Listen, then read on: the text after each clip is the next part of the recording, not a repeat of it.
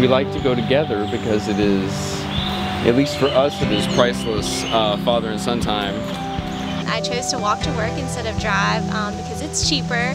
Also, it's an opportunity to enjoy the weather outside. Well, I would encourage anybody to ride the van or try to find a carpool. You save money, you help the environment, you're reducing your carbon footprint. So I find that I can connect with my environment. I can connect with people around me when I ride a bicycle.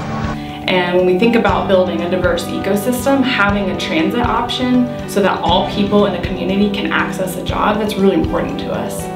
Transportation is really important. You've got a lot of people coming in and leaving every single day. The GoTogether campaign fits really well with what Durham is about.